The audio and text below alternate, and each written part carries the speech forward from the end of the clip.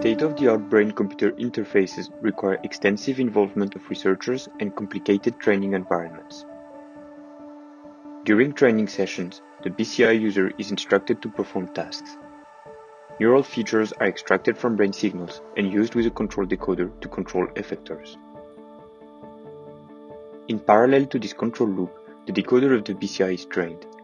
Labels are provided by the experimental setup and combined with the neural features and an online training algorithm to train the control decoder in real time. In this work, we propose a BCI paradigm that can train or update its decoder during self-directed use.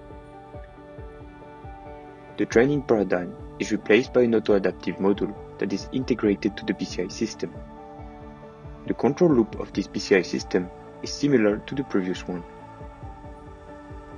The auto-adaptive BCI takes advantage of the feedback generated by the effector movements to detect correlates of task performances in the neural features extracted from the sensory motor cortex.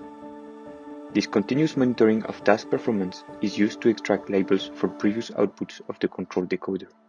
Continuous monitoring is different from time-locked task performance monitoring, such as error-related potentials, as it can be used for the training and adaptation of complex motor BCIs during self-directed use.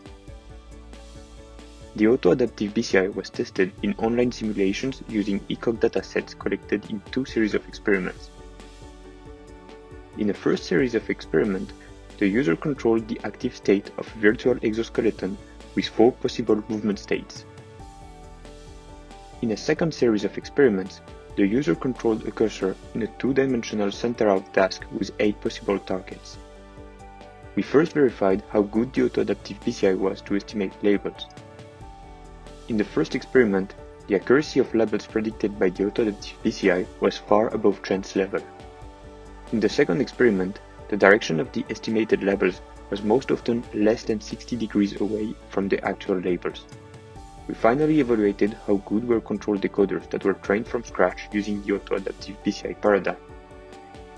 For both series of experiments, the auto-adaptive BCI training provided control performances far above chance level and not far from supervised training. The results of this proof of concept show the capabilities of the auto-adaptive BCI paradigm and are promising for the training of complex BCIs during self-directed use.